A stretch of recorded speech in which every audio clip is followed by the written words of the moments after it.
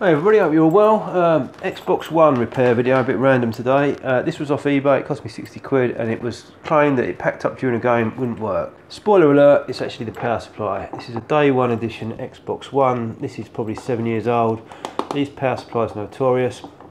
What I did, what I'll show you, I tested it using an Xbox 360 power supply, which you can do because it provides about 14 amps on the 12 volt rail.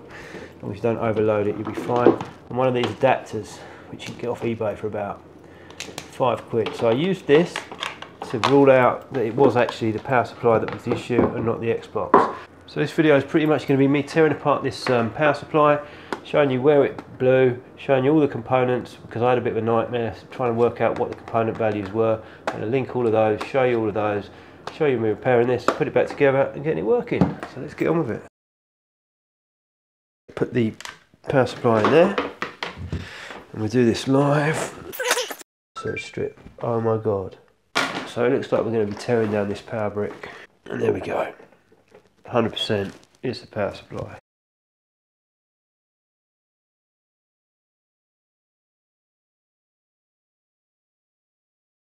Safety first. Make sure there's nothing on these caps because they are nasty. Can be nasty. 0 volts on there. Okay, happy with that. I'm not an expert on this at all, but Switchmode power supply, that is a fuse, F1. So that's the first port of call. Then it looks like we've got some XY capacitors, some chokes. I don't know what these two transformers are doing. This is probably the bridge rectifier. That is another, I think, bypass. No, that is another film capacitor. I would guess that this is the standby rail, but I'm really not sure. And obviously primary transformer. I think these are probably Mosfets and these are probably diodes. A couple of that's the output filtering diode there on the standby rail. So the first thing I'm going to do is check the fuse, see if there's any dry solder joins underneath. So basically you've got to get this board out. It is incredibly easy, but we've got shielding underneath. So it appears I can check the fuse without taking the shielding off. Let's do that first. You can just about get to the fuse under here so we can see if the fuse is actually blown or not. And it would appear that the fuse has blown. And you might say, excellent, bridge the fuse, but there's a reason the fuse has blown. Okay. So this does actually tie up with the vendor's explanation of what happened, that it suddenly packed up halfway through a game, because that kind of catastrophic failure, that would cause it to suddenly pack up halfway through a game. Let me just take a second here to try and work out exactly which component exploded. Whatever's exploded was here. Let's just get right in there. That is whatever exploded. So what I'm going to do is clean this up with some isopropyl. So this is the isolation track, this is the output stage, this is the high voltage side. It's a failure on the high side, so the fuse is here, this is all the high side, and it's blown something on the actual high side.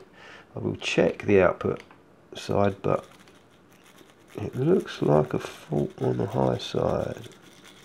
Yeah, the other thing is you don't really want carbon bridging the high to the low side. That is effing dangerous, frankly.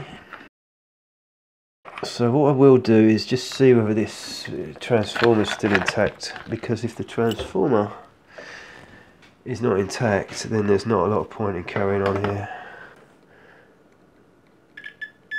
Still got continuity there, so we might have got away with that. That appears to have survived. What we want to know is, why has this blown its guts? What's near it that's made it blown its guts? So I'll put you on the microscope in a sec, but basically the negative of that capacitor has blown the pad off. It's taken out this resistor, and this resistor is linked back to one of the pins, probably the gate, on a chip that's under here.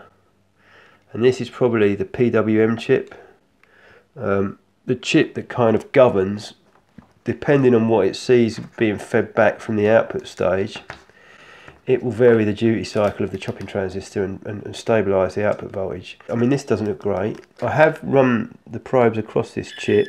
I mean, they're all supposed to be shorted, but you see we've got a short there between the high and the low side. I don't think that's supposed to be the case. So I think what's happened here is that this chip has gone short, and there was a kind of like a blowout hole, like a black soot under here. And then what's happened is that this kind of sacrificial resistor, I think it's a 2R2 if you need to get it right, it's actually blown off it.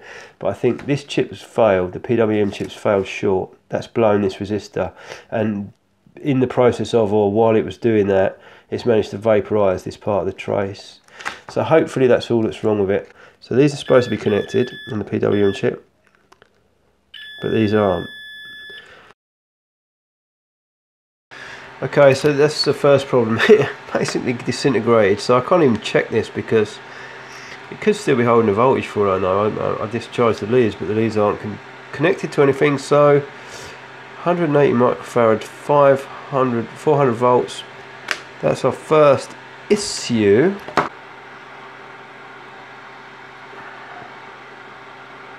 .46. This diode here appears to be good.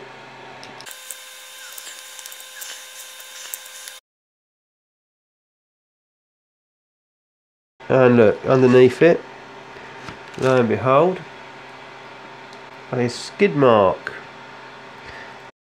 Okay, so here's our PWM chip flipped over, and you can see a massive hole in the bottom of it. So I'm pretty sure that's the fault, or one of them anyway. So I've ordered another PWM chip, and I will link it in the description, but yeah, pretty conclusive. There we go, it's about right. There we go, that's about right. Amazingly that survived. 1, 2, it's good. 1, 2, it's good. 1, 2, it's good. Obviously these are all connected, but before we had a short between there and one of these. Right, it's gone. So I'm pretty sure that was the fault. Main two faults: PWM chip, primary bulk capacitor. Third fault, or probably what saved the rest of it, was R108 or 801, which was a resistor on the board which blew, which was connected to the gate of this chip. And I'll scavenge the resistor from somewhere else, clean it up, repair the traces, see how we go. Here is my gizmo tester, and what I'm doing here is these couple of caps here. That one seems to be okay. This one's 10 mics at 50 volts. What I've got to do now is pull this down to here. So it's a pad that was blown off track there with a solder leg, and this one as well.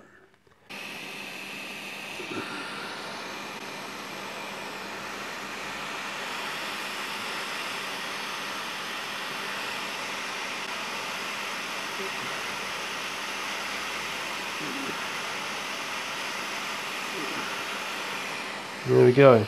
Okay, so R801 is a 2R2 resistor. I'm not sure that this is supposed to be this colour. Probably isn't. It's on the end of that. One of the 5 volt standby contacts on the coil is kind of, it's not blowing it up, but it's not done very good to this this solder joint here. So I'm going to repair that, cover these traces over. You can see I've repaired or put a new capacitor on, used the leg to bridge across there. This is where the chip's going to go, and I have got the chip now. I'm just not sure about this C806, that white one there, whether it's supposed to be that colour or whether it's blown, because that is in the line of fire.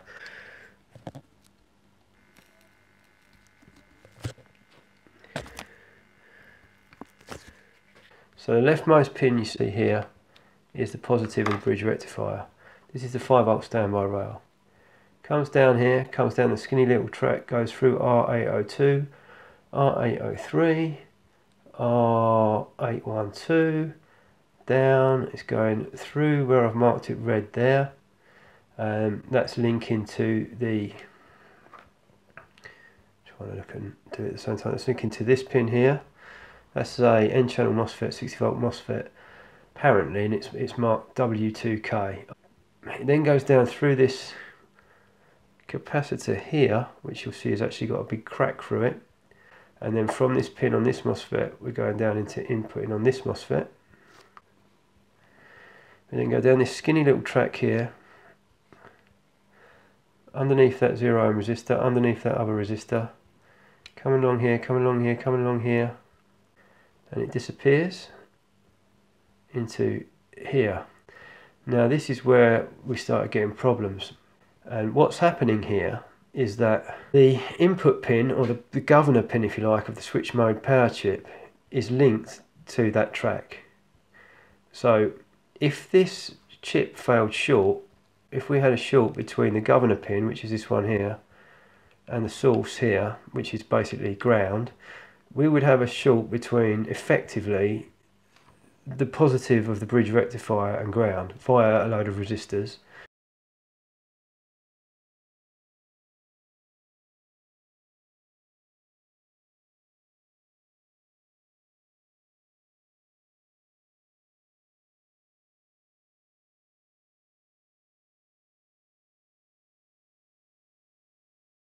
Replaced this capacitor. That was the correct one.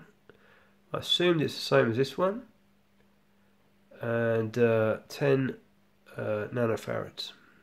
Okay, so that's the power supply back together. I checked all these caps, these caps, these caps, these caps on my gizmo, they're fine.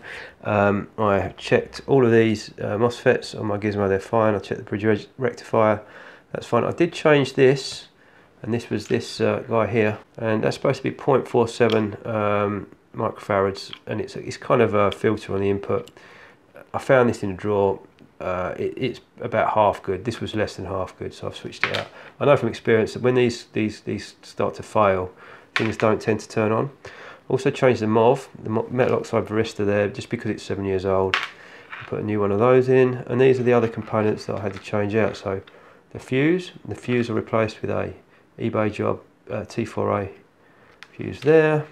This capacitor was the one on the shot, shot line, the one that we used the leg to make the trace with. That's a 10 mic 50 volt cap, and then obviously the switch mode chip, which we've replaced there. Now what I will do off camera is put some bathroom silicone just underneath some of these components that are flapping around, just to stop them from vibrating. The only other things to note is that when I was doing the video, I totally didn't realise that I'd knocked this resistor off. This is marked 30C. I'd hell's own job trying to find it on the internet, but it is marked 30C, and it is a 20 kilo ohm resistor. So don't put any other value on that, because otherwise you'll have all sorts of fun and games. Other things to note, this capacitor here next to this chip is ever so slightly, well, it's a little bit smashed on one side. That may have been damaged, it may have been rough handling. I don't know what this chip is. It's a proprietary chip, so I'm loath to change it. It seems to work fine without it. That's carbon residue.